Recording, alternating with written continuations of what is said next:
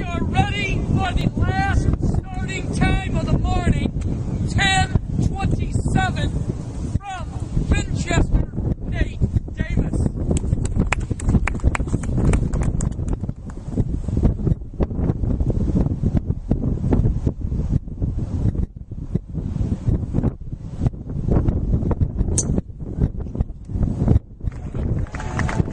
We're here at Prairie Vista Golf Course in Bloomington at the end of the IHSA Class 1A Boys State Golf Tournament. Nate Davis on the left is the 2010 1A State Champion. Nate, we had a 5-shot victory. The gentleman on the right is his cousin Matt Davis, who won this same tournament in 2004. Nate, first of all, let me just talk about your win today. I think you were tied for the lead going into today. What did you think you had to do today? And you ended up winning by 5 shots. Maybe more comfortable than you thought it would be? Yeah, definitely. I figured I'd shoot about the same round as yesterday to be in it.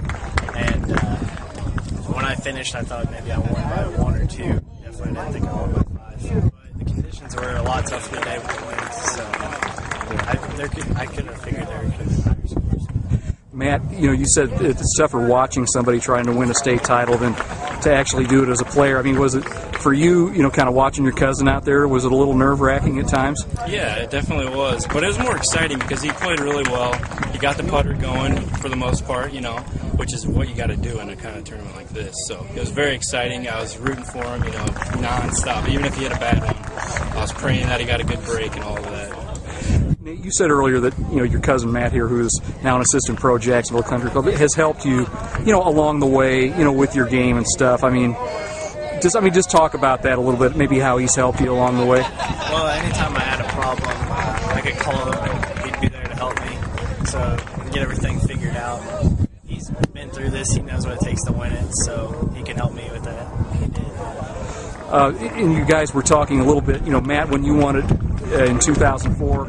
You won it by 1 shot. It was extremely windy both days. It was pretty windy here today for Nate, although he won by 5 shots. So I don't know who has more bragging rights as far as what was the more impressive victory. You think so? Yeah, huh? His ball striking was a lot better than mine. I think, anyways. Looking back, though. Nate, one last thing. Talk about your golf year in general. You said you won the Drysdale again this year. You got to play at Cog Hill, the Nike Tour.